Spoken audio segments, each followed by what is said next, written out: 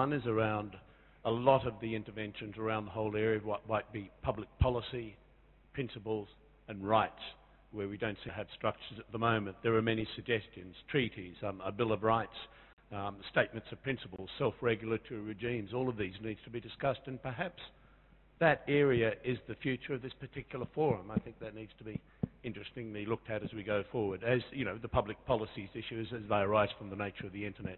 The only other comment I would make is on the nature of the open mobile as we go forward. Is my mobile in 2028 going to be one where I can choose my search engine provider, or is it going to be one where my provider tells me what I can see? Have I got the openness and the access that I have now? Do I have the interoperability across platforms I have now? These are the critical issues for me in that space.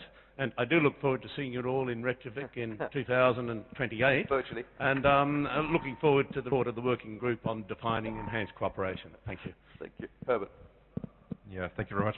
No, I think it is important, and the discussion this morning here shows us again to really be open and aware of all the multiple issues here. I haven't sensed a single individual in this whole forum who didn't show appreciation for raising awareness for issues. But I also would like to remind all of us that we wouldn't be where we are with this, do we have the next billion or not yet, but this already enormous amount of citizens of this planet having access and having the capability without businesses, small ones, medium ones, large and super large ones, for decades investing this, and there's no reason not to trust that they will continue to do this and therefore drive these kind of developments with all our collective help in the right kind of direction. Thank you. I agree with all that's been said already.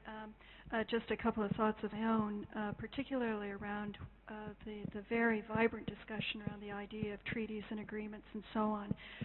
In my opening remarks, I talked a little bit about how the IGF should think about how it can move itself and its influence into other fora. And I'm actually more interested in how one strengthens the existing agreements and treaties that we have now, rather than going down the road of creating yet another treaty.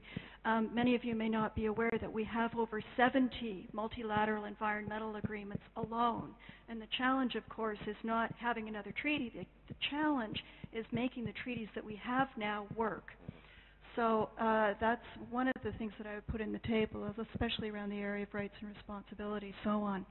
And the last comment that I would make is just encouraging the IGF as a model in itself, rather than being a sort of a formal structured treaty-oriented forum, a forum that's trying to find a new way of networked governance, soft governance, to come to agreement outside of some of the traditional silos that we tend to get into when we talk about treaty processes. Heather, thank you very much.